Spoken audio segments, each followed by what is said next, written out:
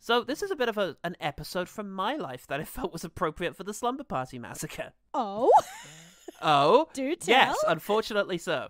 So I got off at the station near my house, and I was walking home, and I didn't notice, I wasn't paying attention. As a matter of fact, I was listening to a piece of music, and I'll tell you what that piece of music was in a moment. It doesn't help the story. That's behind the Patreon paywall.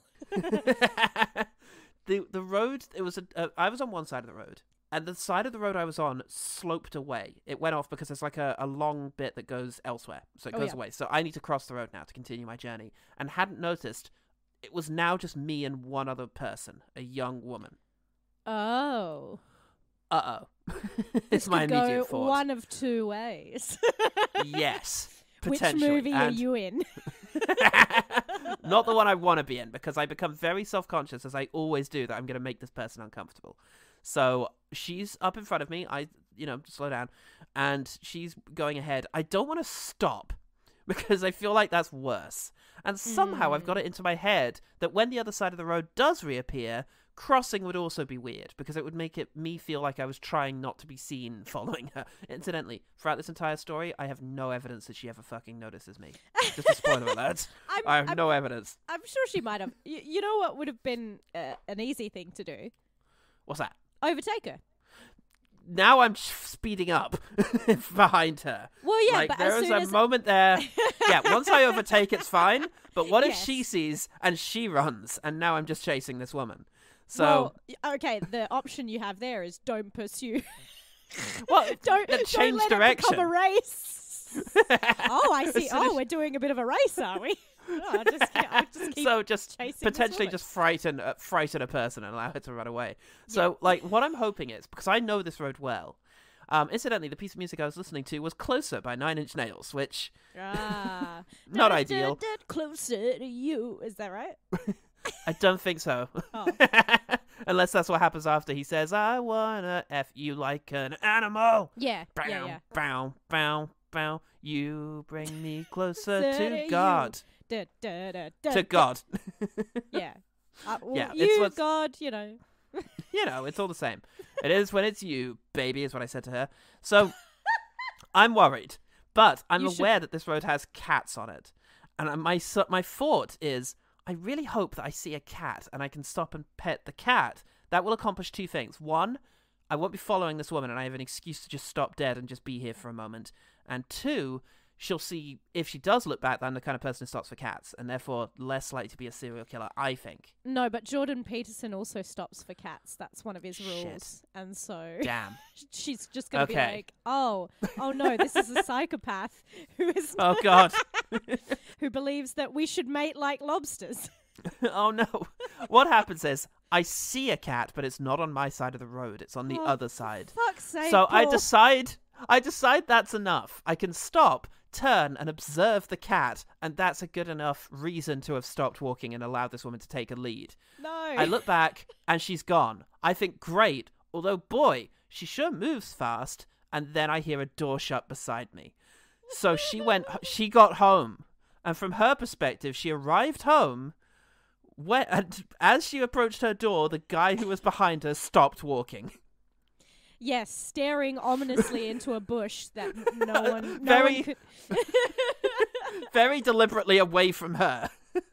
Like, oh my God, she must have called the police immediately. And then I carried on walking, and I find a cat on this side of the road, and I just say, where the fuck were you? You let me down. You let me down, bro. You weren't there when I needed you most. And then this cat probably attacked you. I grab his face and kiss him on both cheeks. You failed me. It's You're nothing to me now. like Judas in the Garden That's of how it felt. Gethsemane. I got home and mentioned this to a friend, and she was just like, you probably could have just crossed the road. Yeah, Yeah, that was the alternative. that was probably the better alternative. than Sometimes trying I to find a forget cat. that. Sometimes I forget that you're British, and then I hear moments. And then like stories this. make sense. Yeah. Oh dear. Just one of the many unbearable moments that I experience walking down any given street. Ba-ba-da-ba-ba-da, podcast credits.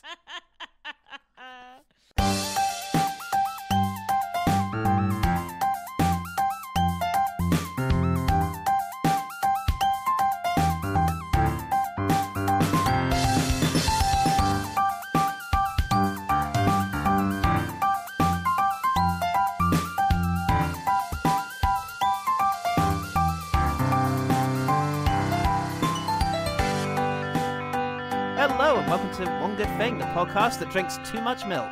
I'm Paul Devereaux, and I'm joined this week by Ellen Graham from The Life of Ellen Graham. Hi. Ellen Graham.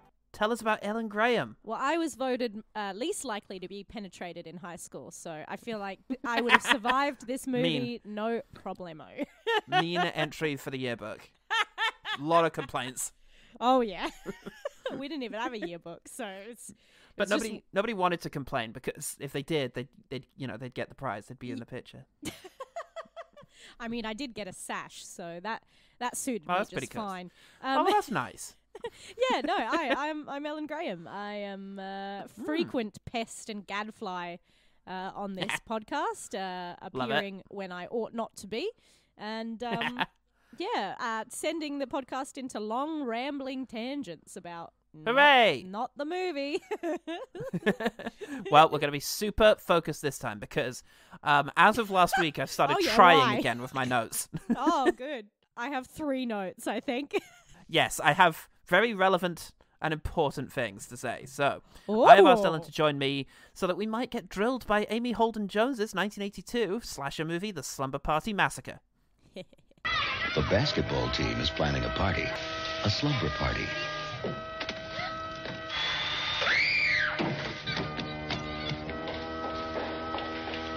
The party begins at 8 o'clock. But be on the lookout for an uninvited guest. When the pizza arrives, things really start jumping.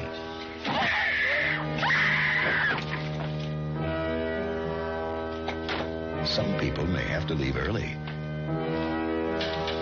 But others will hang around and hang around. You're underage. But for those who stay, there'll be plenty of surprises. And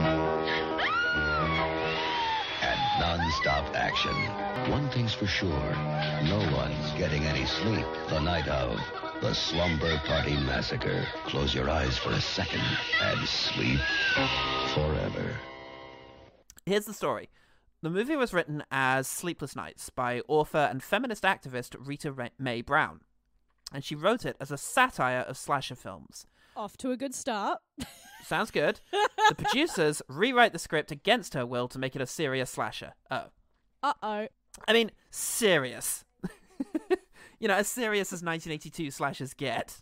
Oh, yes. There is very much a woman eating a pizza off a corpse in this film, so let's not pretend it's too elevated. Let's not say this was the Dark Knight of slasher movies. They definitely had some fun here. Oh, God. Yes. The film was, however, quite unique in 80s slasher movies in being directed by a female director. We have got Amy Holden Jones, and I really kind of love her story. She's a film editor, principally. She loved photography, so she studied art history at Wellesley College in Massachusetts only so that she could mitch off and go to MIT and do their film studies course. She could mitch off? Which I guess she couldn't get into. British expression, just bunk off. Get out of there. Yeah. Not go to class. Great. She wins first place at a festival where a young Scorsese was judging. So she's struggling to make ends meet. She moves back to Boston, and then she decides to wire Scorsese like, hey, remember me? Should I move to New York? And he gave her a job as an assistant on Taxi Driver. So it's networking. Whoa, that's a bold fucking move. I know, right? Just, hey, Marty Scorsese. I mean, to be fair, Marty Scorsese before Taxi Driver. That was the a cappella musical he tried to make happen. But Robert De Niro was just not having a bar. You're looking at me? Boop-bap-ba-doop-bap. It's... Come on, no, there's nobody here. Bow. So she works on Taxi Driver, and she marries the cinematographer, Michael Chapman, which feels like a thing somehow. Like, he slept with the bridesmaid. Marrying cinematographers. Yes, just like as an expression or just a cliche thing to do. Like, oh, he slept with the bridesmaid, and, she married the cinematographer. It's just a thing that people do. Well, I guess it's, part of Hollywood nepotism is just trying to create your own working film crew So You've whatever... got to start your own dynasty. If you're not in a dynasty, start one. So whatever you practice in, if you're a director, well, you probably need to sleep with not another director. You need to get someone, sleep with the best boy. You need a crew. Or you the need free gaffer, labor. Or, yeah. That's about to become super relevant because, yes, she gets told by Scorsese, you're too good to be an assistant. So he gets her a job with Roger Corman, which is an interesting move. You're too good to be a servant here in heaven. Please go and rule hell. Yeah. Hey, well, it's your own dominion, right? Isn't that what guess Lucifer so. was thinking? Hey, I don't want to be serving under anyone else. I'll start my own thing. I'll start my own pandemonium. So there she edits for Joe Dante, Hal Ashby, and Scorsese, but none of their big. She's not on Being there, she's not doing the big thing, but she's not working. on Gremlins. She's doing the greats. She's doing the stuff they all did with Roger Corman. So great, but she doesn't like it. She doesn't like it. She doesn't like the fact that an editor can massively improve a film with their work, but it will never be their film. It'll be the director's film. Otherwise, we'd be correctly calling it Marcia Lucas's Star Wars. That's true. Yes, yeah. That's part of the unseen job. Exactly, and she doesn't like that. So she steps away from the next film that she was due to be editing and approaches Corman about making her own movie. He says she's not proven herself enough yet, that she needs to do something to show her abilities. So at this stage, she can't write, so she goes digging around in Corman's archive of unused scripts and finds Rita Mae Brown's script, which at this point has been rewritten by the producers and called Don't Open the Door. She read the 8-page prologue, which contained, in her words, the holy trifecta of exploitation storytelling: a dialogue scene, a suspense scene, and an action scene. She's pretty cool. Yeah. So she and her cinematographer husband and best boy, nephew, whatever, some friends and some students at the UCLA shoot the first 8 pages onto 35mm film. And I fucking love this so much. She then edits the footage herself on Joe Dante's Moviola film editor after hours whilst he was working on The Howling. Oh my god! So Joe Dante takes The Howling out of the machine and fucking she comes in to put her, Slumber Party Massacre prologue together. Yeah. That fills me with joy. She gets 9 minutes together of movie, which impresses Corman enough to give her $200,000 to shoot the script. She doesn't use any of the stuff she filmed because none of the actors were in SAG. So, yes. Yeah. Gotta stick with your unions, people. Yeah. There's romance here, but there's also hard union rules that you have to follow. Don't you dare pick up a chair if it's not your job. Absolutely. So now, she's off. She's directing this movie. And, that movie that she turned down the editing of was E.T. Oh, but who's heard of that, Where's that now? Where's that franchise? This movie has so many sequels. E.T.'s got none. So yeah, exactly. I've seen quite a few of these sequels, actually. And I've not seen a single E.T. sequel. No. So stick it up your ass, Spielberg. EET, extraterrestrial. Now, unfortunately, the story gets a little sad after Slumber Party because she convinces Corman... A woman in Hollywood having a sad story? I know, right? Hey, we let one have it. Catherine Bigelow's fine now. We let one. Everyone else... No, she's not fine. She had to be married to James Cameron, and that sounds like the worst. That was not the end of her story. She fucking made Point Break, the best movie ever made, and her bitter-ass husband poured all of his money into trying to remake it as Avatar. But without any of the raw sexual charisma. Exactly. He tried to cast... oh, God, what's her name? What? Natiri. Oh, fuck. Gamora. I'm trying to picture her face and I can't picture it the right colour. Is she blue? Is she green? Zoe Saldana. There she is. Thank you. Jesus. Yes, he tried to make her his Patrick Swayze, but she's great, but You can't make anyone Swayze. You can't make anyone Swayze. They're only born that way. That's true. And but just when we needed Swayze the most, he vanished. I know, right? But Jones convinced Corman to let her write and direct a Jamie Lee Curtis romance movie called Love Letters, which is very sweet. It's about her. It's similar to her actual life, writing love letters to her husband, who is far away. So it's very sweet. But she writes her passion, a romantic comedy drama film that she wants to direct next. But Samuel Goldwyn Jr., who in my head is the lion from Metro-Goldwyn-Mayer Great. in a suit. Samuel Goldwyn Jr. options it and holds on to it, not allowing her to direct it. She's trying to raise the money to like challenge this, and she directs a comedy version of Cinderella called Made to Order, Made M-A-I-D. But things are not opening up, and she's seeing her apprentice editors go and find work as directors because they're men. So like, just training up these people in their craft, and then they go and get more career opportunities than she does.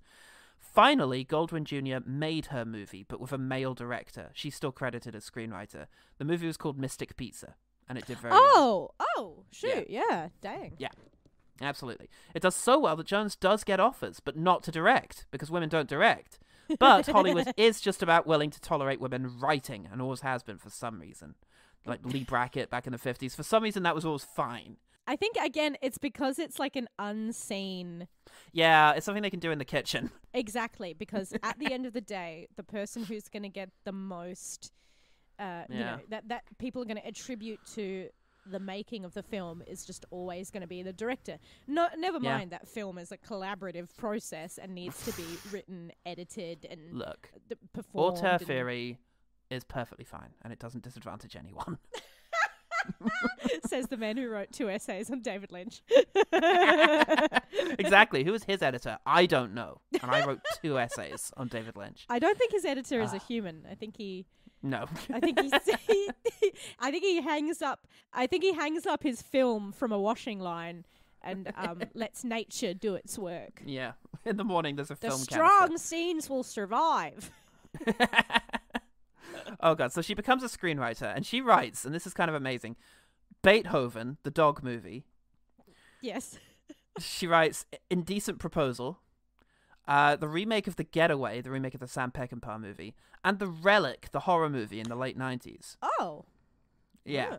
Oh, okay. Finally, in 2018, she co-creates a TV medical drama show called The Resident, which now has 107 episodes, and she's a co-host on an American show called The View Online, which I think is like a discussion kind of fella.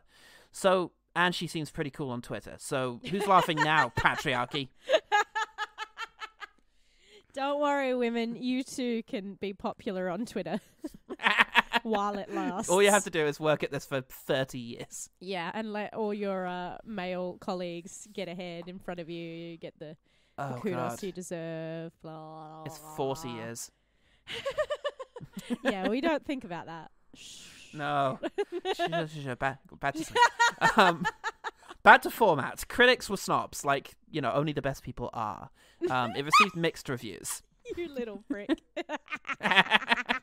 Janet Maslin, legendary film critic for the New York Times, said, "The Slumber Party Massacre is just the usual cavalcade of corpses, all of them dispatched by a maniac who wields a power drill. At the end of the movie, a woman who has miraculously survived the carnage breaks the drill in half. That's feminism for you, and symbolism too." Sick of your shit, Janet Maslin there.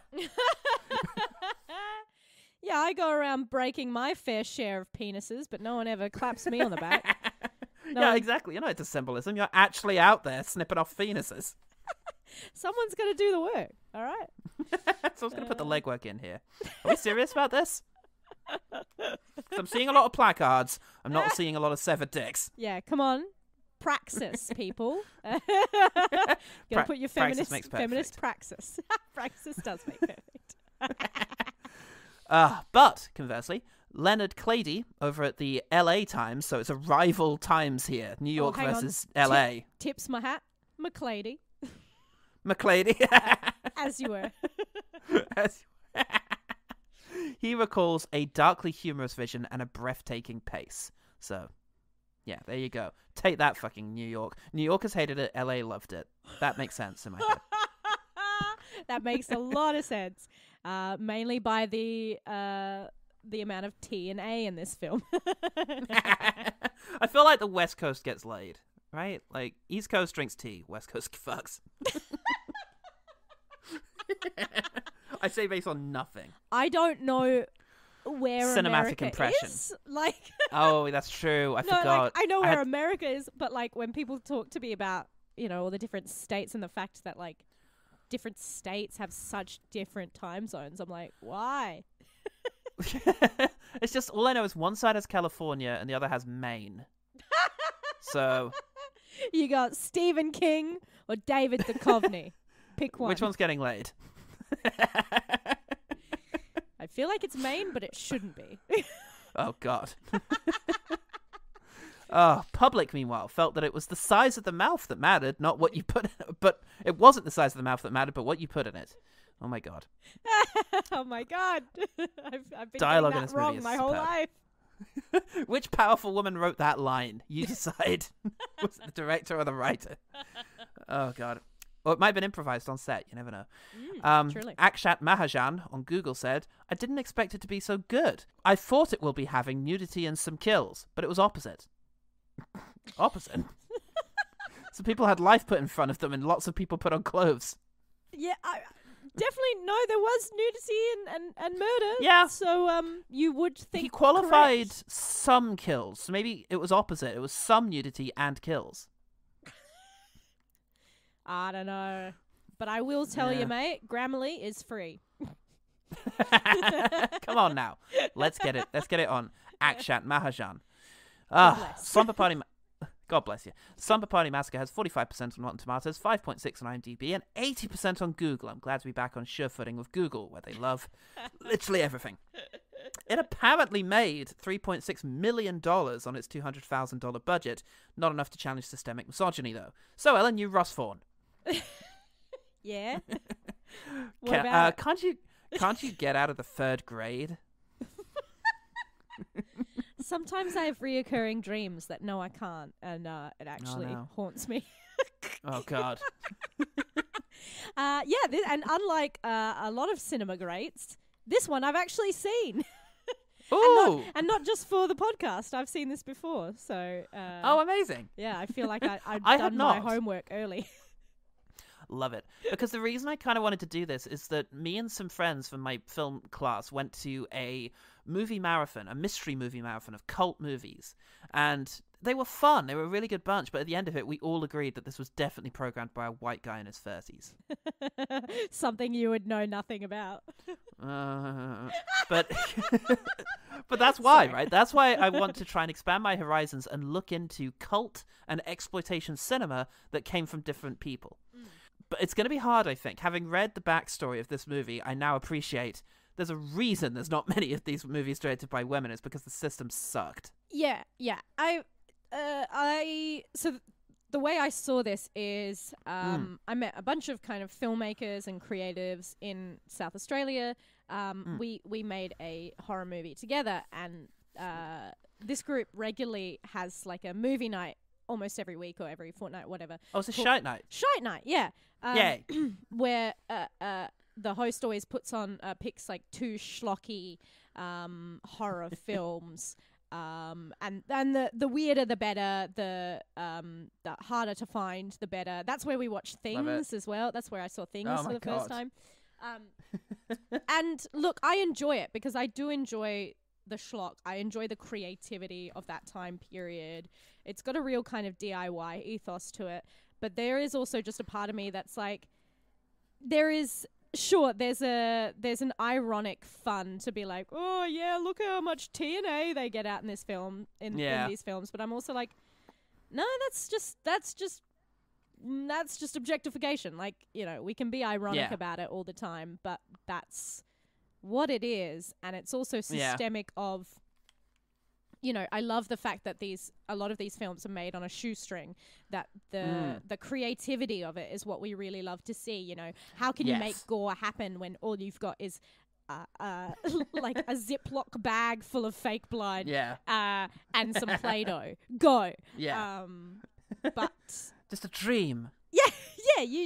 When you have people who dare to dream. But also what that means is a lot of these actors are unknowns. They have very little power. Definitely probably not union actors. And it's really easy to let yourself be exploited for the sake of the genre. Yes. Well, you know, not every horror movie needs to have TNA. And so, it's a really interesting perversion of when I first saw Slumber Party Massacre, because it does just play like a traditional schlock. It does, but that's right? really interesting. But there is this sense of, it feels slightly, a lot of these schlocky films do have tongue-in-cheek sense of humor about themselves. And so it's just like, is it just that, or is there something more? And then, again, I think that night when we were watching it, we were talking a little bit about the history, and I'm like, that's really interesting. And it's also really sad because this is not coming off as any more of a parody than any other film. You know, well, it's interesting. We'll talk about this, and we'll have a look at that. Let's talk about it, shall we? Let's just talk about it, folks, because there's a lot going on. But first, I think we're going to run through what happens in this here movie. Oh, put on your little jogging shorts and let's rip through it. Oh, Christ, let's try our best. So there's an escaped lunatic about, and I'm guessing he broke into the main girl's bedroom and decorated it because fuck. What's wrong? What's wrong with the... Jeez. You got some floral print? You got something against floral print? Bright pink, fluffy carpet. It's it's a lot. Oh shit! I see Ellen's bedroom behind her. I mean, it's perfectly normal. That's Florals what it is. Everywhere, mate. Not designed by a psychopath at all. Yes, we've met main girl, whose parents are leaving her alone with creepy Ted, her neighbour, keeping a watchful eye. So it kind of looks like I'm sure it'll be fine. Paul Hogan a little bit. Paul Hogan, okay, yeah. Paul Hogan. This guy looks really Australian for no reason. I get maybe Californians and Australians looked similar at a time. Maybe Probably that's where the because nexus, of their reluctance to wear sunscreen. Yeah, anyway. that'll be it. Anyway. Well, speaking of reluctance, she throws out her beloved Barbie doll because she must leave childish things behind her. But fortunately, it finds a new owner pretty fast by a creepy hand that comes in and takes it. It's never hard to get rid of a Barbie. What do you think the world population of Barbies is now? I hear they make 100 a minute. What? A minute? Yeah. Oh a my minute. God. Jesus. They've been making them for 60 years. All right, well... Probably not 100 a minute for 60 years, but there's got to be a lot of fucking Barbies out there. Everyone, we got to think about repurposing Barbies. So if you stick enough together, maybe that can be your new bed frame. Maybe we can finally afford houses, people. Yeah, I got a house. The Barbie dream house. I'll never retire. That's what I call it. Every time I open my door, I'm pressing tiny plastic boobs. So, come in, ladies. I hate every part of being in your home. Not least because you're in it. But it is a factor. Anyway. Anyway, we meet two young men, Paul Reiser and Michael Keaton. And they hassle a lady for her last few earthly moments. Hi. My name's Jeff. Can I help you with that? Sure, thanks. You know, I've been having some ringing in my ear. I mean, in my phone. And I thought maybe a phone woman could help me. Are all phone women this pretty? I wouldn't know. Would you ever consider dating a younger man? I mean, you know what they say about younger men. Try it, you'll like it. I hadn't really thought about it. Well, my number's out of board. Your number is 0.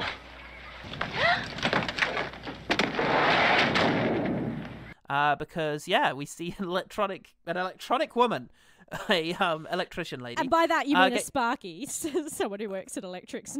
This isn't a bionic woman thing. Yeah, it's a Sparky in Australia. I love it. Yeah. Oh my God, it's that's amazing. Yeah, you gotta call electricians Sparkies. It's part of the flavour. I'd have thought it'd be Sparkos. No, that's something completely different and very offensive to me. So. Oh shit. Okay, moving swiftly on. She just gets murdered in a van. It's fine. Okay. And then we experience a very unsupported game of basketball. You mean the lack of bras? Yes. Yep. Okay. The noticeable lack of bras. Great. So noticeable and such that I watched this with my family, and my mother commented on, "Oh, good Lord." Oh, good heavens. Oh, I say. Oh, perhaps they burned them all. They're all feminists. And truly. Then, yes, there's a shower sequence that's more full-on than most stuff of the period. Is this the female gaze? I mean, it's a good instruction that you need to really soap up and get in your butt. You got to get up your butt, folks. And I feel like that's a lesson that a lot of people haven't learned. So this is a public health announcement, and it needs to be seen by everyone. Like it's going really well because I was like, oh wow, one of those actors is really getting in there, which is great. No, it's awesome. People need to wash their butts, but then they just continue to pass the soap in between themselves, and I'm like, God. Oh no. Oh no, That's the not 80s. sanitary at all. Well, look, with dawning horror, I realize I'm going to have to try and come up with nicknames for these 4 blonde, large-haired women. Look, what do you have against Valerie anyway? Nothing. She drinks too much milk. Wouldn't happen to have anything to do with how good a basketball player she is, would it? Or how pretty she is. She works at it. Did you ever notice how perfect her eyeliner is? Just so. No reason to be unkind. I don't like people I have to get to know. Can I borrow your deodorant? Hey, it's her problem she transferred here, not mine. Diane, you're a snob. Hey, only the best people are, you know? We have main girl, Great. new girl, mean girl, tall girl, and clumsy girl. I think. I'm a little worried about mean girl and main girl sounding similar to each other in case I have to communicate one of them to you over a bad radio behind enemy lines. Great. Yeah, why don't you just call one bitch? Bitch girl. Well, Bitch yeah. girl. Bitch girl. Well, main girl decides to invite new girl to the eponymous slumby party. Slumby party! Will you come to my slumby party? You wanna God. Somehow she turns that off We're and down. going to do hard dwuggy wuggies. Slumbies! Slumbies, ladies! It's Fuck. Slumbies time. Jesus Christ. Oh my God. One of them forgets her books inside of the school and goes back for it. And oh shit, my system has already failed because I don't know who the fuck that is. She looks like Jennifer Connelly and she gets killed. She gets killed by being drilled through a door. I feel like the actual character's name is Linda, but I know that doesn't help you guys at all. It doesn't help me in my madness. At this stage, I should have just tried to learn the names. Yeah. But, and then there's another girl who stops at the side of the road, and oh, fuck, who's that? I think it's main girl. She has a moment with her boyfriend, who looks like a cross between Biff from Back to the Future and Mick Hucknall. So Biff, yep. yeah, Biff Hucknall goes off, and then she heads home, where some lady is drilling a hole in her door.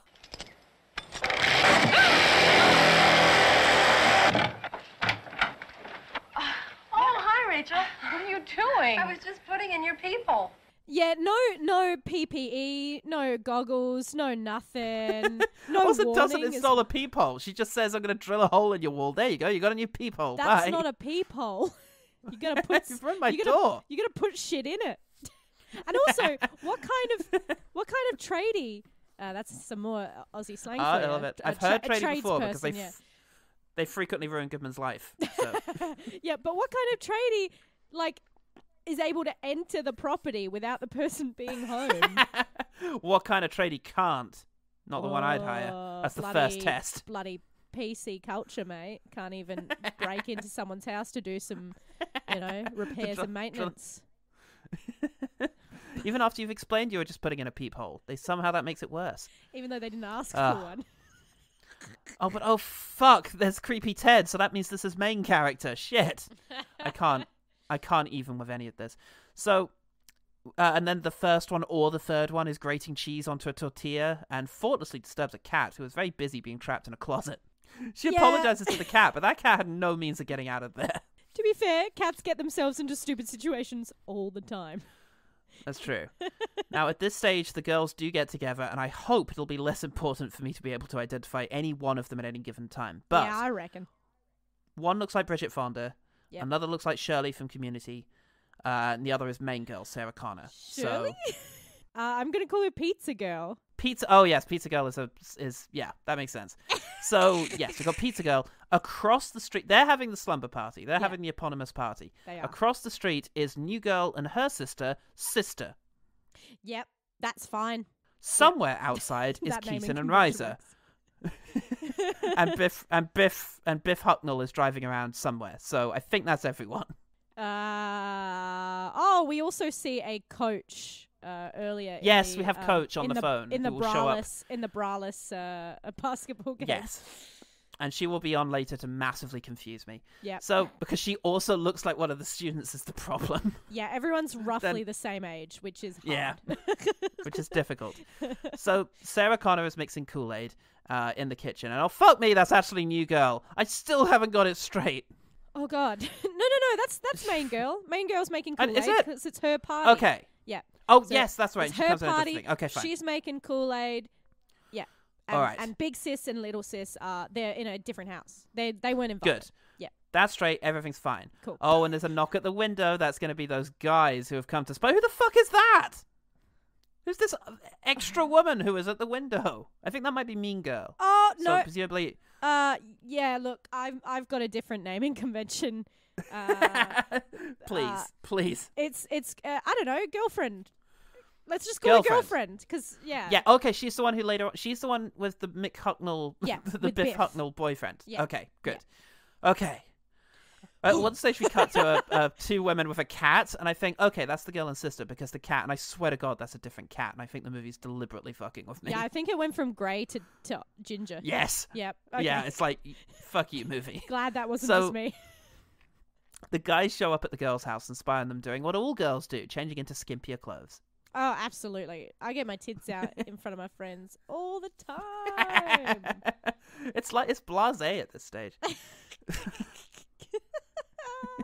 Brase, Oh. what you mean? Well, Oh my God, look what happened there. Walked right into it, folks. sure did. And that's sexual Like a harassment. slumber party massacre.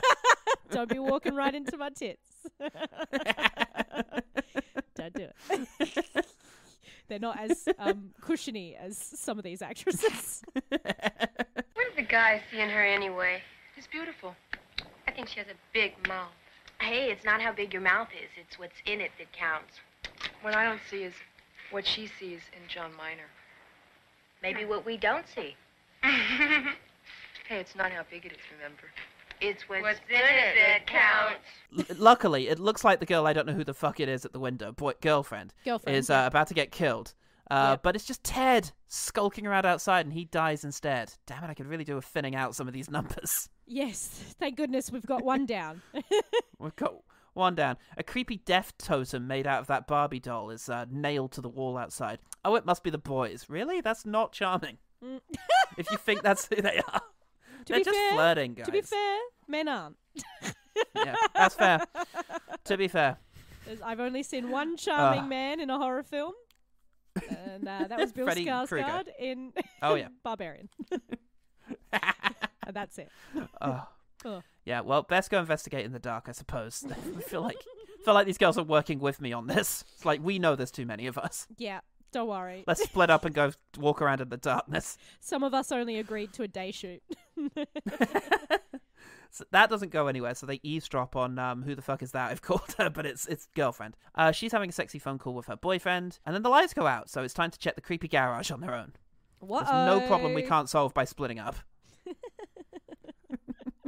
They find the guys who killed the power, apparently, because they got bored of eavesdropping, so they just pulled out some of the fuses. Yeah, they pulled them out, yeah.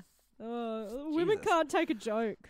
All we did was break into your property and you know, forcibly the lights.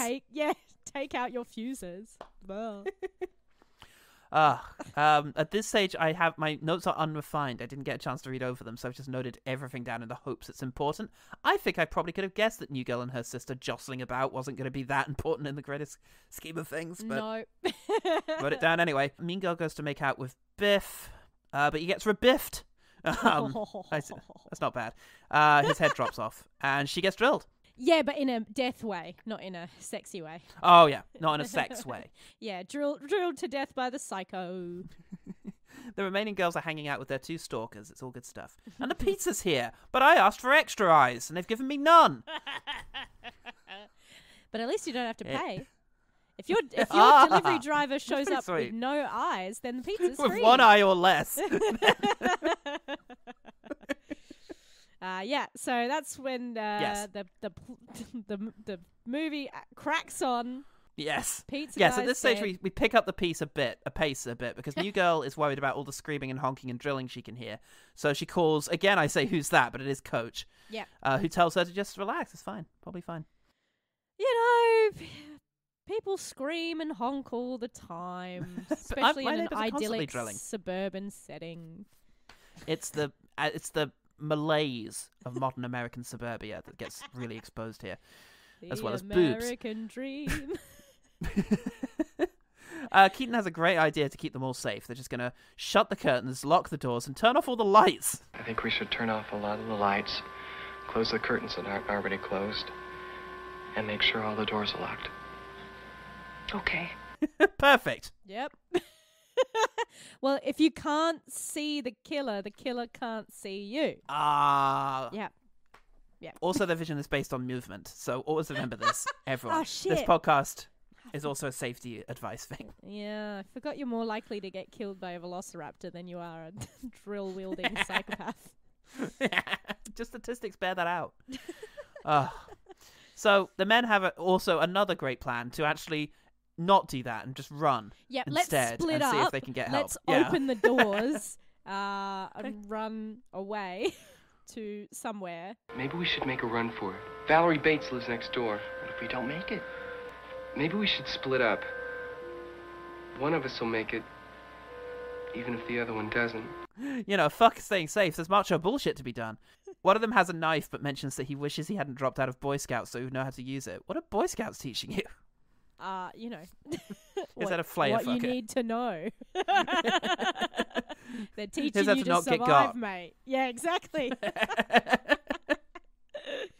Oh, Christ. So New Girl doesn't hear the very loud knocking on the door from the desperate men, and so he gets murder phoned. I don't know what that means. Murder phoned. I'll do. Doesn't get murdered with a phone. He just gets murdered. No, he just gets killed. He just gets straight murdered. The murders, boring. Relatively straightforward. He's got a drill. Yeah. He's got a very good drill, and he's well, very I would happy say with that's it. not straight. I would say that's curly. They get killed curly murdered. helixy. Yeah, curly murdered. We do have a glimpse of OGT's second consecutive spacious American body trunk as we see that some of his kills have been stuffed into one of their massive boots. Yeah, he can fit 4 dead bodies in, but he's got to drag beating the other Michael ones. Caine's too. Yeah, last week. But he's going to drag the other one somewhere else. Oh God, he'll find a place.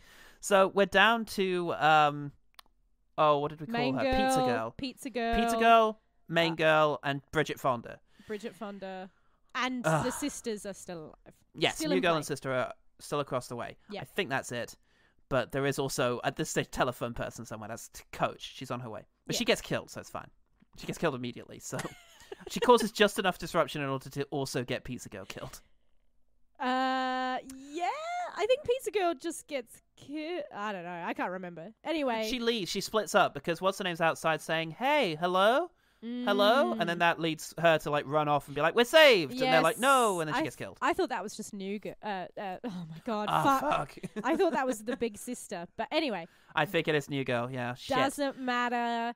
After having a delicious slice of pizza that she grabs from the dead hands of the pizza guy and puts the box on his body and eats it. Is the pizza? Oh, well, life goes on after all. And eating makes me feel best. When I feel bad, and boy, do I feel bad. Oh.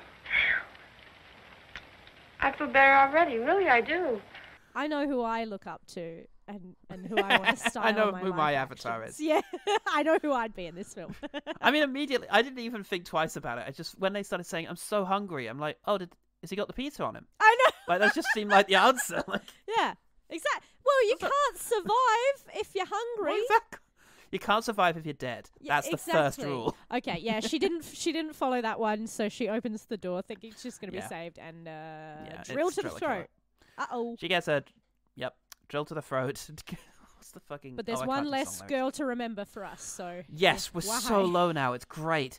The killer sneaks up on the lack of peripheral vision lasses, as I shall call them, who is... It's because of those bangs. It's because of the big hair. Damn it! They've got nothing. They're practically wearing helmets. They are. They try to run through a wall, but it doesn't work. So he gets Bridget Fonda. To be fair, it's a barricaded door, but it does just look like they ran forward, encountered a wall, and were like, "Oh no!" and then turned. And then... I mean, if you were Ryan Gosling in Blade Runner 2049, you would just run through that wall. Big if, I will say. Next time you encounter a life problem, just try thinking, have I tried running through a wall a la Ryan Gosling?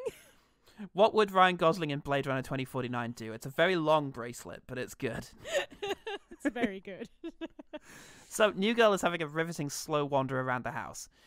And after a little hint of what the parody might have been, involving a gag with the fridge. Dead body in the fridge. They find Fonda's body and decide to run.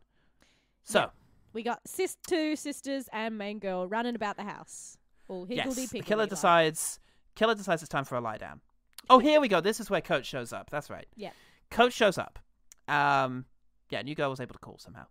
And New Girl gets an angle grinder. That's right. Yeah, she goes downstairs and gets an angle New grinder. Girl is fucking about in the shed. she has an angle grinder, but she forgets that electricity is important. Yeah, it happens to the best of us, right? Even though there's so many tools on the shed wall. Nowadays, that thing would have a fucking battery pack in it, and it would work for at least long enough to kill 3 killers before you have to plug it back in. Black & Decker have improved a lot, guys. Meanwhile, Coach has only got a fire poker, which is clearly made out of rubber. Yes, so she's not going to do very well. She's got a rubber fire poker. Main girl goes in with her knife for a 1 stab, but it doesn't work. I feel bad for the Coach, though. How was she to know that this house keeps fire pokers that are made out of rubber? I can't, but if only the father hadn't been quite so committed to physical comedy. So the Coach gets got at this stage. So the New Girl gets him with a machete. I think, what do? They manage to cut him up a bit and toss him into a pool. She chases him outside. He's near the pool. Yeah, she just manages to get him with the machete, I think, once. And then he falls backwards into the pool. But then, someone... Yeah, they have a nice... Yeah. They have a nice hug-a-thon because they think, finally, it's all over. But there's no time for that. He comes out of the pool. Yeah. And the 3 remaining girls have a bloody good go at him. Sure and do. Finally manage to get him impaled. Yes, with the knife. No, it is still the machete. Yeah, he takes a running leap at the girl with the machete, who is holding it outwards. He shoots his shot. He really does shoot his shot. And that doesn't work out great for him. And luckily, somebody called the police, and it's the end. Yeah, old school horror movies really didn't fuck around with a denouement, did they? No, I love it. It's like a Hammer horror movie. It's like, well, the bad guy's dead. The end. Yeah, credits roll.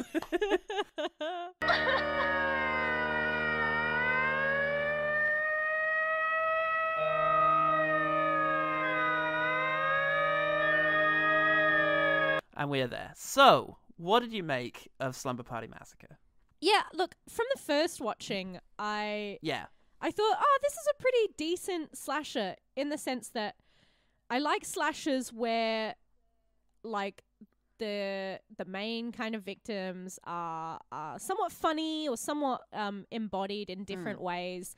I really liked the back and forth with the 2 sisters, even though it's very confusing that they're clearly, like, the actresses are clearly the same age-ish, but one is coded much, much younger.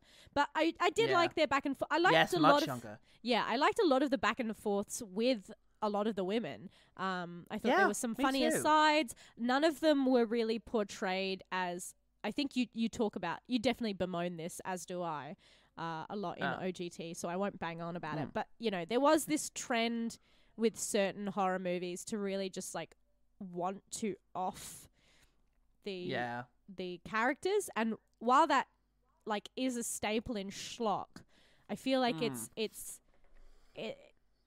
less about the cruelty because everyone's just made out of putty, you know. It's always usually more about the creativity or more about the tongue-in-cheekness. And you want them to be good kids because you want to relate to them and not want to see them get killed because you're meant to be projecting yourself into their role. Yeah, or even if you do want to get them killed, as is the genre, you still want to give them a chance to endear themselves to you a little bit. Exactly. Yeah, it's almost as if, like, you know, you want to give each of the actors just like a little shining moment before they're bumped off. So, like, it runs as a pretty traditional slasher.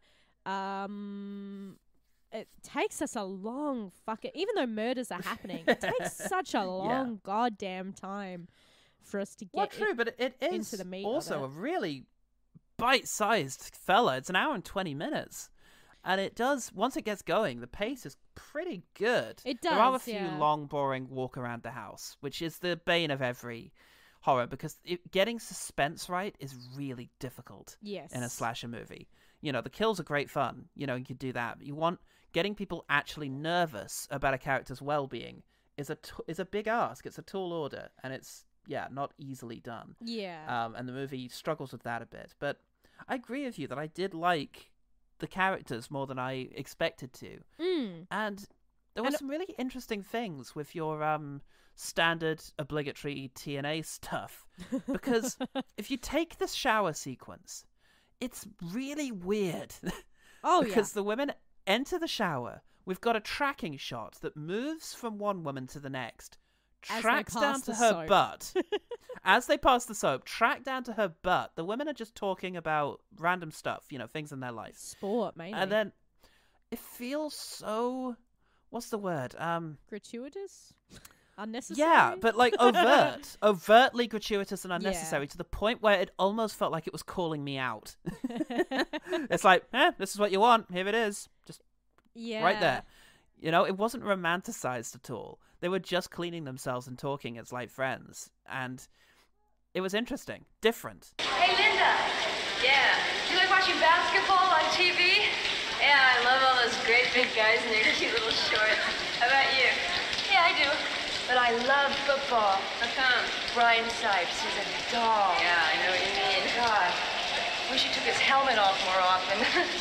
Yeah, because as well, a lot of the dialogue, like these girls are clearly really into sports. Like that's a running thing throughout the even this slumber party. I'm fairly sure they were meant to be watching a game because that's great. When the coach comes in to check on them, she like is calling out who's currently in the running, or I can't remember what sport that they're meant to be watching, but like it's just interesting that that's a kind of through line that you wouldn't necessarily, if you're having a female-led film, I think you would be the bias could go, oh, women aren't interested in sports and blah blah blah. Yeah, they would talk about boys. Yeah, but these characters seem to have like a bit of life to them, but it's at odds with how this film is shot. And you do say like the calling out or the gratuitousness of the TNA, but at the same point, it is TNA, and it's not that different from other examples of TNA in the genre. No, but it feels more overt. Like if you look at the Friday the 13th franchise, often it's very brief. Like, because they're trying to get around the censors as well, which I'm surprised this managed to do. Often it'll just be someone whips off a top in a long shot and then jumps straight into the water. And then you get that classic shot of just sort of just above the chest in the water. So you can't tell that they're actually wearing pasties. Yes.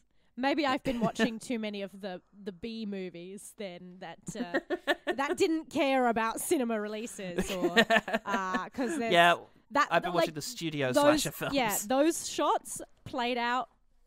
And they are gratuitous, but it's not asking you to think too much about that. Maybe, well, in this, in Slumber Party. Yeah. Yeah, maybe. But I may have just overthought it. No, I mean, I think there's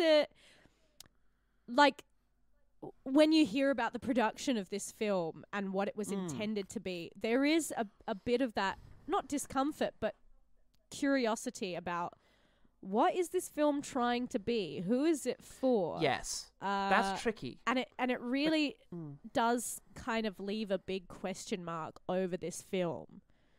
It does, which because I feel disquieting.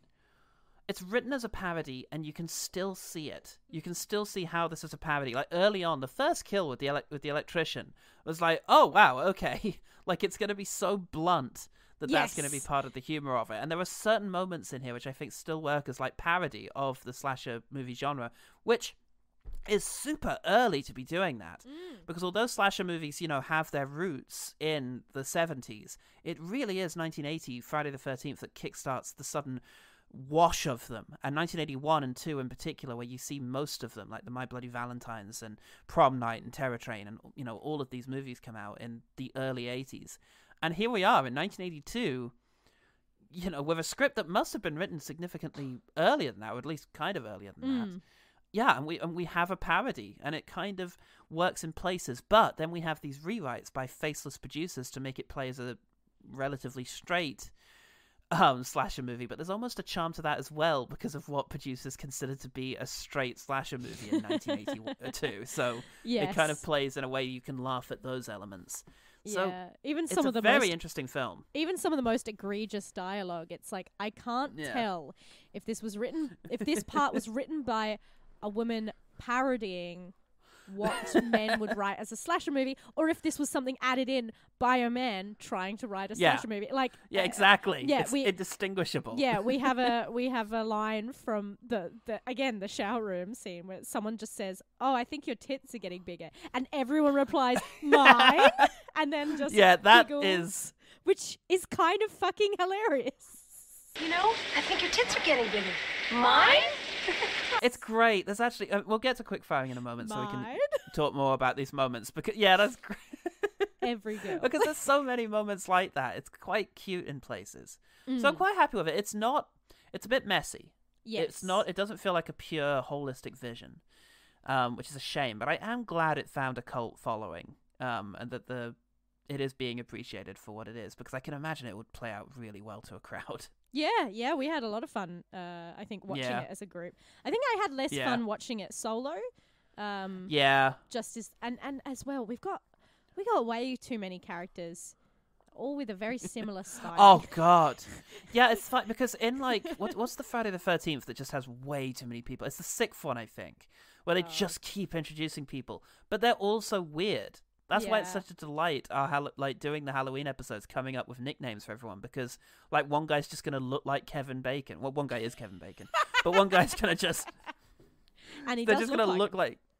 There's just going to be a David Byrne, you know? There's going to be, like, weirdos, weirdos like David Byrne are just going to show up, and you'll be able to name them. Whereas in this, it is 6 or so very similar looking blonde white women, and not everyone's given a chance to like have those distinct personalities pop, right? Like, let me ask you this: who was the girl who was being mean about New Girl in the locker room? Which one? What became of her? Oh, I genuinely don't know. Is that the one who's killed straight away? That wasn't Linda, was it? It might have been the Is that the one with the boyfriend? No. Right. Linda's the one I think who dies straight away. Right, immediately, just in the shower room. Maybe. Yeah. Could be. But I've got no fucking I genuinely idea. don't know. Yeah. No. And that is an issue. Wish I could tell you. Yeah, and a lot of their dialogue, like, apart from little bits, is, like, it has a similar voice. So then shared amongst various actors, you're like, oh, my God, because you're all speaking with the same somewhat sassy, somewhat funny... somewhat clever dialogue. I don't know who the fuck is speaking right now. None of you, there's no, but like, we talk about like bitch girl, but like there is no bitch girl. It would be easier if one person was just like mean, or like was that archetype. But there's less archetypes in this film. Yeah. Which is kind of nice because it means they're more natural, but it does just mean you have to just, I guess, kind of be willing to not know who they are. Yes. Just take them as they come. Because in the end, this isn't focused on them as the character. Like, we're going to follow this slasher genre to the T. It's going to rock it along. Yeah. We don't have a lot of time to see, none of these characters change. Yeah. Whereas these kind of, the way they're somewhat written, it's like, I would have liked to see more of their relationship. I would have rather maybe we not started with like murder right off the bat and know that the killer's out. I would have kind of just liked to be at the slumber party, seeing, the back and forth and the relationships and the conflicts, and then we add in this kind of murder thing, and you're like, whoa. Well, that's how slashers tend to work, and there's no reason that this is an hour and 20 minutes long. Put another 10, 20 minutes in of building up the dynamic. I'm sick of it. I want to finish the film. Done. It is. Get it in the can. It's got to be done. It's got to be done. Not good. All right. Well, let's get done with our episode as well. Let's start quick firing some of the things we liked. Quick fire. Oh, can I start with something that happens in like the very first like opening minute or two? Absolutely. Which is she's got the radio is on, and there's some guy, and like it starts with a scream, and a woman has just won a competition, and the radio host is like, "Hey, take it easy." What did I win? The Stone ticket. $100? You won. You ready for this? Your own KDED T-shirt. oh, Yeah, she and then it sounds so cuts. disappointed. It's very funny. But it's so world weary as well. It's not like Oh. like young youthful disappointment. It's just sort of Yeah. it's shit like everything else in life. Yeah, I don't know what they advertised as the prize for this radio thing, but no, that's definitely a fucking that was on my list. I've just got, were boobs different in the 70s? Boobs have been very different in a lot I of don't know. time That's just periods, a it little thing seems. I wrote in my phone notes app. I guess the boobs look kind of interesting. They're Maybe perkier. yeah. What can I say? Has bra technology changed things? I don't know. I don't know either. I But I'm definitely going to find out. definitely feel myself going, there's some nice tits. Hey, there's some very nice boobs in this movie. Yeah. We can all agree on that. The appropriateness of them being there we can debate about, but we can't debate. So there's some nice boobs. They were nice boobs. Anyway, I guess that's me. I like the synth music quite a lot, and in particular, there's like a main motif that's something like and it's like, I don't know, I quite like it. It gets me there.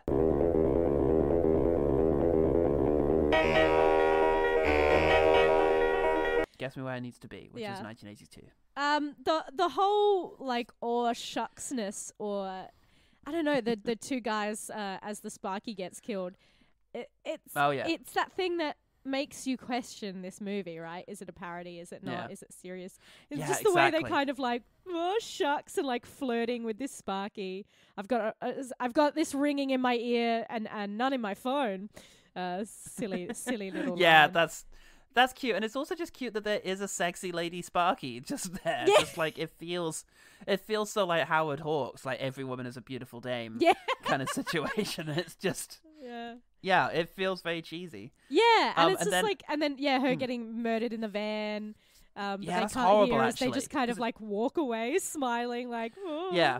we just Because you flirted can with a imagine that lady. being like a Naked Gun joke. Like she's in the window, like screaming, and they're just completely oblivious. It's Men in Black, with Will Smith like getting thrown about in the background. Like the joke is there, but it's also kind of horrible as well. Like it's horrific, the idea she wouldn't be seen. And then later on, as they're leaving the school, her body's just in a fucking dumpster. And they just walk right past it. And if it hadn't zoomed in, that would have been a really creepy detail. If it was just like panned with them, and then you go past, and if you're paying attention, you see her body in the dumpster in the corner of frame. Yeah. Like, yeesh. Unfortunately, this isn't a film for subtlety, so moving like I don't know. I liked the cheesiness of it. I think if it had kept that tone mostly throughout, then I think I would have been, I don't know, closer to. This film lacks an overall kind of cohesion, and I liked the cheesy tone of that. So yeah, That's fair. Good stuff. Speaking of another moment that feels like parody is that she's outside. What's she doing? She's doing something outside. She's trying to get something to work, and it's like a bug or something near her. snail. And suddenly there's a snail. That's it. There's a snail. And fucking Ted, the creepy neighbor, jumps in from out of nowhere and hits it with like a Meat What does he hit it cleaver. with? Like with a meat cleaver. He just And then- cleaves this snail in twain. And then, having jumped out of the darkness of a meat cleaver, just turns to her and says, "Oh, I hope I didn't scare you." Like, you fucking maniac. That's a parody moment. Yeah. Hi, Mr. Contact. Hi, Diane. I hope I didn't startle you. That's making fun of the stupid jump scares in horror movies. Yeah, it's got a few of that. It's the lady, it's the tradie with the drill. Yeah. Your neighbor just macheteing. No, sorry, like meat cleaver and snails. Yeah. Oh, you're right. When the tradie inside the house just drills through, when the drill comes through the door, and you think, "Oh, is she gonna die now?" And it's just like, "Hey, sorry, just thought you needed a hole in your door." Like, Oops. that's Sorry, such I a nearly lame drilled excuse. through you. That's such a lame excuse. That is again a parody moment. So you can Yes. see it. You can see it in there. Yeah. It would have it's been coming better, through. like with more gags like that, I think. Yeah. More jokes, more silliness. Oh shit, it's me. Sorry. I really liked that. There's some moments of genre savviness, like that. Yeah. These women aren't stupid, and that you know, the initial plan of our main girl, once they discover that the pizza guy's been murdered, okay, we're all going to stay together. Everyone kind of grabs knives or whatever out of the the knife block kind of thing. And they're just like, we're just going to wait it out. Like, that's what we'll do. And it's like, that's form a circle. Yeah, that's really interesting. It's nice to see people failing, not because they're incompetent, but because they're just put in a bad situation. Exactly, with idiot men who've decided that they're going to risk everything. Oh God, the stupidest plan ever. Stupid. I love that. And also just the seriousness of like, really did not think through this plan, but also like they're so committed anyway of like one of them goes, you know, one of us will probably not make it, but the other one will. You're willing to die for this. You're willing to literally give your life for this. What are you doing? Just get in the circle. Really bad. Really. Yeah, and it's do like what we the girls say. Yeah, it's right. We got to do something. You know, we got to do something for the girls. And it's like, wouldn't a better test of that be sticking close to the girls and protecting them that way? I know, and I love that they just don't give a shit. Like, none of them try and talk them out of it. They're just like, sure, okay, we'll get the door behind you. Yeah, I do love the moment though where the boys have committed to this plan and one of them is getting kissed on the cheek by all of the girls. It's somewhat really sweet. I don't know, his expression of it is just very sweet. Amazing. Before God. He dies. I do love the gag of her going to kiss Biff on the cheek and the head just drops off. Like, it's kind of cliche, but like, I liked it. Was well done. Did we see Biff get got? No. Get got. No, because No, we don't. They're so making out. And she's like, I can't leave this party. Like, you know, gotta do it for Which the he girls. takes really well. By the way, he could have been like just the shitty kind of boyfriend of just, what are you doing? I want to get laid. But he's just like, oh, okay, I'll pull up in here. Well, he's like, the friend will understand. And then she's like, no. And he's like, well, why don't we just go to my place then? You know, if you don't want to mess around here, like with your friends walking through. Yeah, it's pretty reasonable. I like it a lot. Oh God. Yeah, the boys are stupid, but they're not necessarily too shitty, except for them peeping on the girls changing. That's oh my shitty, God! But that was the 80s. Nobody knew that was a problem until like 2016. Sure. And we couldn't have guessed that women wouldn't have liked that. We couldn't have guessed what women wanted. How would we have known? There was no way of finding out. Women didn't learn how to communicate until the late 90s. Oh, God. And now they won't shut up. Am I right, fellas? Fellas? Paul's head drops off. Oh, no, he got got. Speaking of getting got, really good special effect on either Paul Reiser or Michael Keaton, I can't remember which it is, goes into the garden and the garage, and the body swings down of one of the girls. Oh, yeah. And then suddenly he just gets a drill for his shoulder. It's really grisly. That was like one of the... Because usually we don't see the drill actually entering into the body. We get a cutaway and... or he swings it. He cuts with his drill. Yeah, he slices, which shouldn't... Whatever. Shouldn't work. I'm not an expert in drills, but... anyway. Whatever, moving along. I'm not a tradie or a Sparky or a chippy. Or Sparky, yeah. So I don't know, but I'm willing to guess that that's wrong. I just have the moment here of just putting the pizza on top of the body because it is superb. Oh yeah. That's a 5-star moment. Defining moment but also, of this movie. She's going for it in a very comedic way. But the other two girls are playing it dead straight, where they're totally horrified by her actions, revulsed, like probably upchucking a little bit. And she's just like, "What? I feel better when I'm. I feel better when I've eaten, and I feel better now. I feel better now. I do feel better now. Can't fault it. Look, as annoyed as I am by everyone like not having a super distinct style, or you know, we've just got very similar kind of like body shape and height of all these women. Only one woman of color. But I don't know, something very charming about a lot of these films is that looking back on them, there is just a more naturalistic standard of beauty in terms of like face. There's less emphasis on a lot of the face shapes looking the same. And just like a lot of real looking people, apart from, again, everyone is very thin and very conventionally attractive that way, but like, sure. Yeah, I get what you mean. Very they look more natural. faces. And I find that with most like 80s horror movies is that people do just look more like people. Yeah, which I think is good. It's good for people who look like people. Underrated. Right? We can't all be Chris Evans, and we shouldn't. We shouldn't be. Otherwise, if everybody is Chris Evans, then no one is. And that's horrifying. That is horrifying. They should do a Being John Malkovich, but with Chris Evans. Being Chris Evans. Oh my God. I couldn't handle it. It's literally just people fighting to get in through that little door. Please. The John Malkovich door is just like open.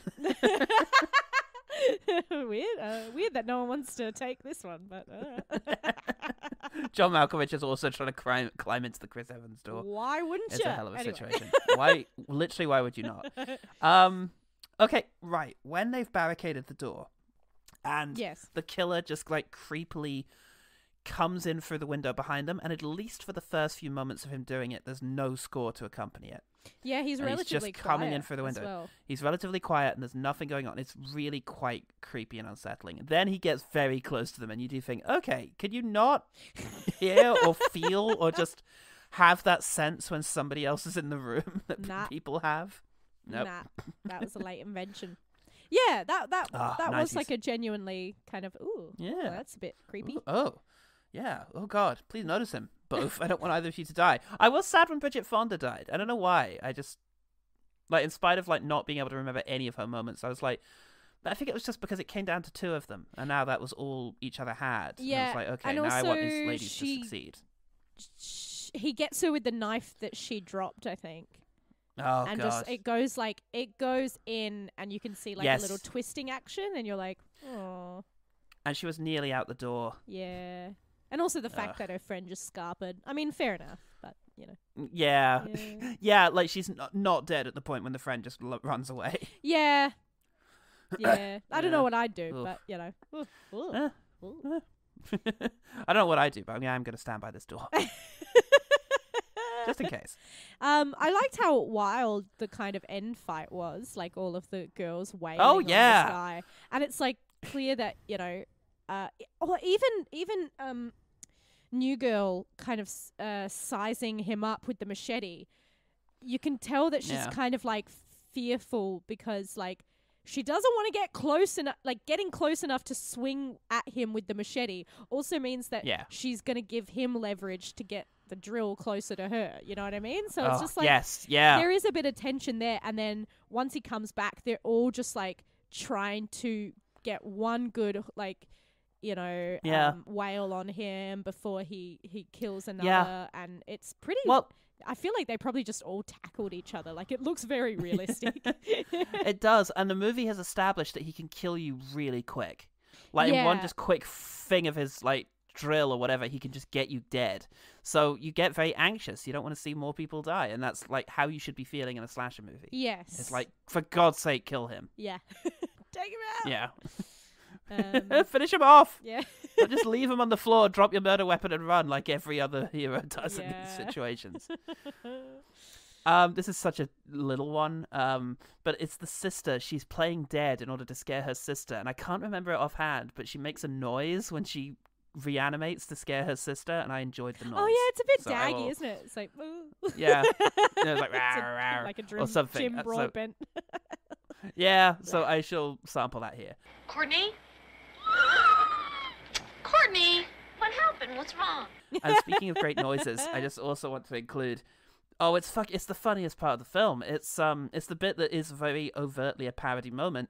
Is where the sister goes to the fridge to get a beer, and she opens it without looking, and there's a dead body in it. And as she opens the door, the head slides with the door and makes a squeaking sound as it goes. And then she goes to close it, and the head is pushed back and squeaks back in. And then she opens it again, and it happens again, and she closes it again, and Yeah. then she finds the It's body. a great rule great. of three, that moment. Well, I think we ought to get something out of this. Let's raid the fridge. Come on. I want to get out of here. I don't know what it is, but something about this house gives me the creeps. Spoil sport. I never have any fun. Just one little beer. Courtney, you're underage. Negative, but come on, let's go. It's a funny moment. Yeah, we have our it's a rule of comedy three. beat. Yeah, should have been more of that. Yeah, more of that would have been amazing. But yeah, I really enjoyed that moment. It made me laugh. Yeah, I think I don't know. I think that's all.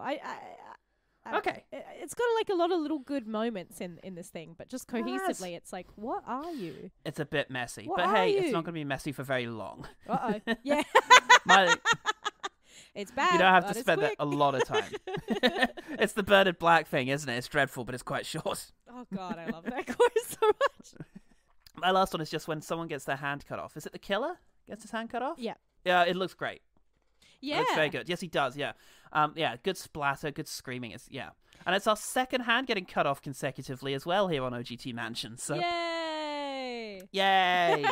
Lot. I thought you did the Star Wars though. There's a lot of hands being lopped off there. That's a lot of hands. I'm putting a playlist together. Okay, great. And we can all enjoy that. Okay. Oh God, it's time for me to check in with the one good team. I saw that Jen was doing the Lord's work over on Facebook. Over Yes. in the metaverse. Yep, absolutely. Even though let's I don't check in think with you'd necessarily posted a call out. I did, but the upload failed. Oh. It's not my fault this time. This time. You can blame Okay. Paul Salt, though, for previous mishaps. Ooh, okay. We have got Philip Babcock in, I Ooh. believe, his first comment. Hello. He says, pizza is always delicious. True. Very true. True. Absolutely it and is. Hey, that was her last meal, too, so who could begrudge Oh her? my God. Hey, she got a good last meal. Bridget Fonda did not. Oh, we don't know what she had for lunch, but she did not get to.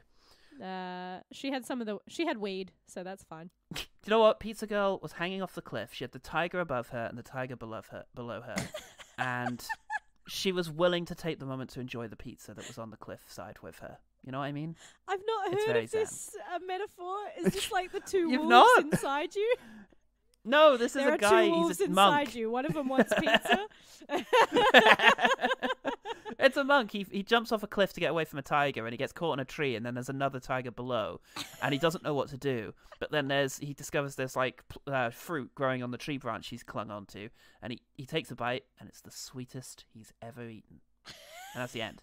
The whole point is savor life whilst, even in the worst situations, life will give you something nice. How the fuck is And this tiger that's below? pizza. Oh, okay. It's not like water. Got it. It's just a cliff.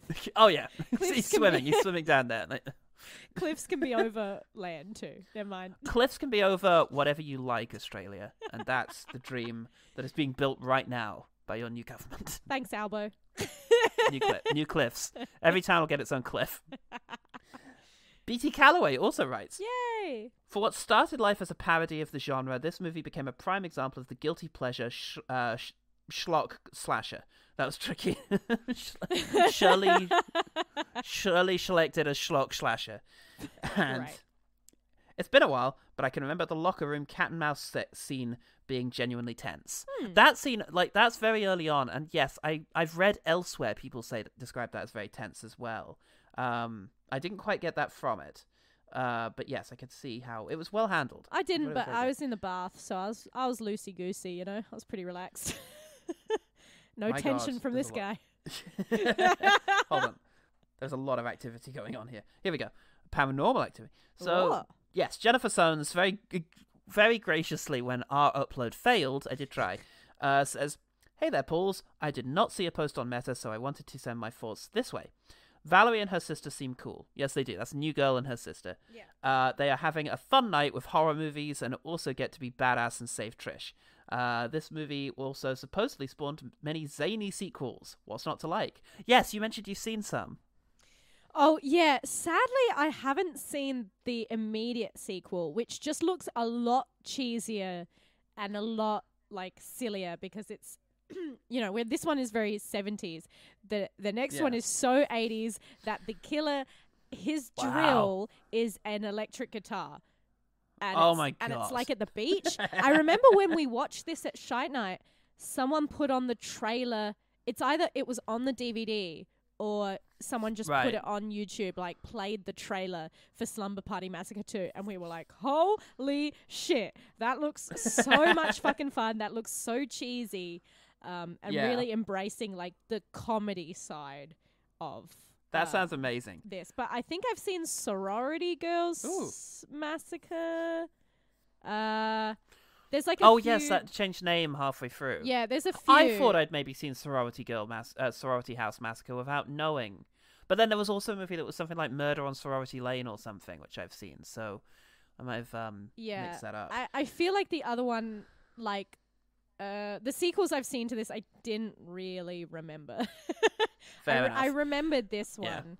And I think, you can put me down for Sorority Party Massacre. I feel like I've definitely seen that one, but the others are a bit of a wash. But I do still really want to watch number 2 because that just looks fucking wild. We'll do this again. We'll do that in the next run of episodes. We'll do this. And I've also seen Cheerleader Massacre. Yeah. Oh, wow. Yeah. Okay, this thing had legs. All right, a few more teams to get through. So did the ladies. One of my old trainees, an older lady who attended my disability rights training course and then added me on Facebook, liked Jennifer's post. So that's fun. Great. That's a fun little glimpse into what I'm like away from the training course. Mark Reed on Patreon said, I reckon if you asked an AI to write a horror film, it'd come up with Slumber Party Massacre. All the elements are there, but it never manages to really be anything good. That said, in the spirit of your podcast, here are some things that are good. Guy 1, let's go scare the girls. Guy 2, but we're not invited. It's good. It's a good interaction. Locker room scene chase had some tension. There you go. Pizza guy with no eyes. It's good stuff. Pretty good. Very, very overt special effect where they've just put on like 2 mounds of flesh around the eyes, but you gotta love that. If it's good enough for Hitchcock, it's good enough for us. The bit where the killer is interesting for about 30 seconds. So imagine that's when he's like doing his weird sort of, I love you so much. Yeah, it takes so much love it to... takes a lot of love to do this, yeah. Yeah. Pretty. All of you are very pretty. Please don't do this. I love you. I didn't hurt you. Takes a lot of love for a person to do this. Thunderstorms with no sign of rain. Hey, it's the desert, I imagine. I don't know where this is. We don't know where LA is. I don't know anything about anything. And finally, making an obvious 25-year-old eat lollipop definitely makes them seem younger. That'll do it. Yeah, that'll do it. Nailed it. Ain't I a stinker? Oh, that little Timmy. Couple more. Jesus, this actually got interaction. Chris Attaway. Haven't seen it, but the poster is pretty great. The poster is pretty great, it's actually. I'm glad good, that Chris Attaway's written in. It's really good. It's just, that's prime, like, wall territory there. Yeah. You want that in your place. It's very cheesy and silly and looks like a parody. It looks so over the top. Yeah. Cheerleader Massacre rips it off like right to the T of we've got 3 girls like through the view of legs and it's right to the TNA. Yeah. Nice. Pat yourself. And finally, L. Scott Joes gets in touch saying, I genuinely think this one is a bit of a masterpiece.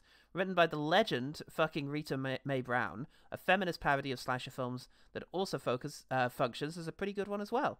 I love it. That pizza scene makes a good double feature with Driller Killer. Yes, I did.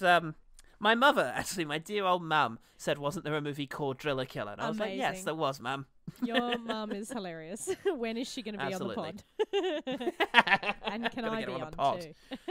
Yes. Yay. When we do Slumber Party Massacre 2, I shall get mum on the pod. Yay! But then we need your mum on the pod for some of the stuff that she likes. I have been jonesing to get my mum on the pod for a long, long time. Love a bit of pod. So, please, people, you have the power. Vote in the comments. Vote. It's pressure. Ellen's mum. Let's start a campaign. Great. Thank you, OG team, for responding in such surprisingly large numbers. Hooray! And thank you, Jelly Sons, for doing some of our admin. You'll receive your fee in the post. Okay, let's talk about the one better thing. The one better thing. The one better thing. Do you have one? Look, while it's like it's a competent little slasher, it's just a shame that the production is, I think, far more interesting than the actual kind of film. And what it does as a slasher is like not more accomplished than something like Black Christmas, which kind of kicks off a lot of interesting things about the genre. Black Christmas has like these more nuanced female characters, but it's not tongue-in-cheek at all. It's played completely straight. It sticks to a genre. I've rewatched it since, and I think it really does hold up. As well as, I mean, Halloween is great. Also written by a woman. Deborah Hill, was it? Yes, yeah. And so I think as well, it doesn't have that kind of cruelty that some slashers written by men do, where you're like, what the fuck? Like not just cruelty in terms of like the murder. It's cruelty in just the way these characters are written, mean-spirited characters that they don't even the get characters to be are good. People. Yeah, in Halloween they're good. They're good friends. Yeah, and, like, absolutely. You buy into them. Yeah. Good stuff. Lindsay. Even when they're being shits in the way that teenagers are. Yeah. The kids are. Yeah. Kids are shits, and that's the main takeaway from this. Now look, there's better options to select from now because it is a slightly better world for female directors. We're still not fucking there yet. First I've heard of it.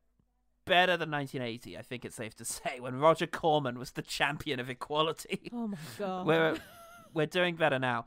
But like, I want to explore more, because if you search for the best slasher movies directed by women, you get results for best horror movies directed by women, and most of the results are from the last 10 years.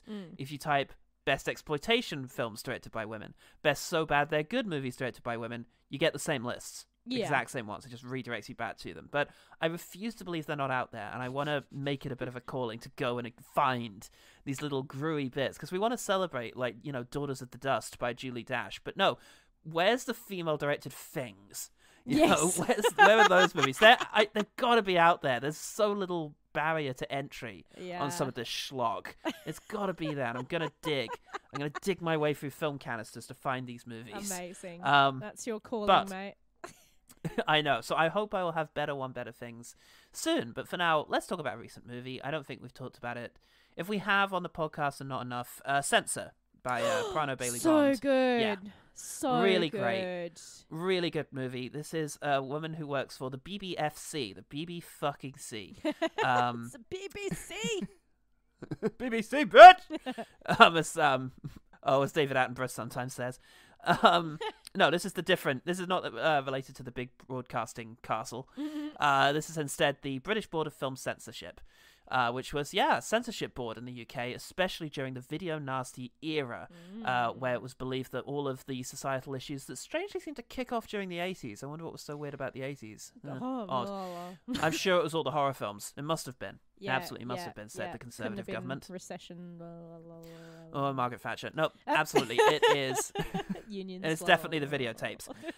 And so our main character, whose name Enid, I think, she's played by, she's really good, but it's Neve Algar. That's it. Yeah. She's great in the role. And she's, a censor who has to watch all of these horrible movies and sort of, take out or just rate it, just describe it for the censors. And slowly, maybe it's affecting her, or maybe it's actually just that she might be a bit more fucked up than she realized at first. And so you've got this thing that maybe the censor is actually bringing a lot of their own darkness to all of this, which is really interesting. It's an excellent movie, really well directed, really trippy, works great as a double feature with Peter Strickland's Barbarian Sound Studio, in terms of just guys people trying to work with movies and having it slowly melt their brains. So, yeah. Yeah.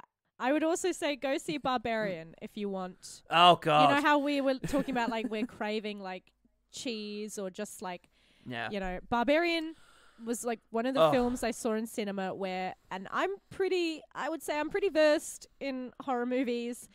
I honestly had no idea what to fucking expect from one moment to the next. Every turn was a delight. I was laughing. I was horrified.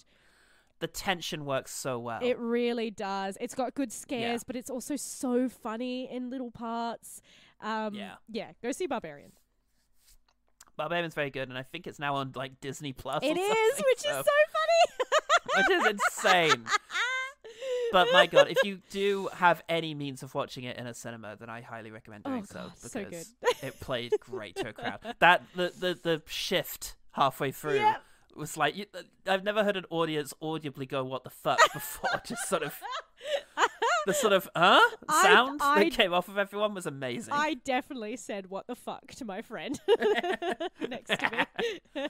That was the One Better Thing. The One Better Thing.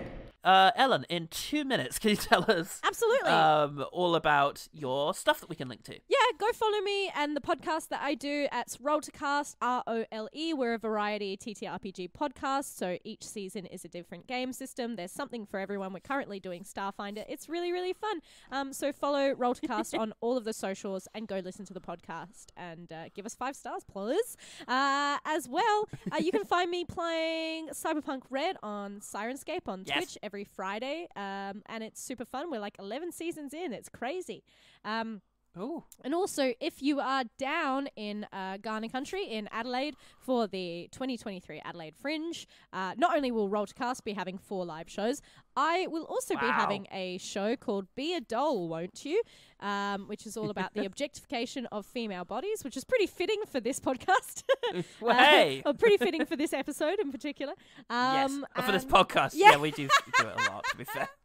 So please check that out and say g'day, and that's me. Boom, bingo. Yeah, say done. g'day. Say g'day. Excellent. OGT Pod. Do that. You'll get it. Great. You're listening to it now. You found it. Well done. Yay. Stay. Patreon though. Lots of good stuff on Patreon. Ellen's gonna be there soon. Good stuff. I'm Paul Soon. And I'm Oh, I died. I got slashed. Wait, you're Blair? Who the hell am I? Bye. Goodbye. Bye. So long. The good thing about Slumber Party Massacre was the bit where the lady eats pizza off of a dead body. Bye.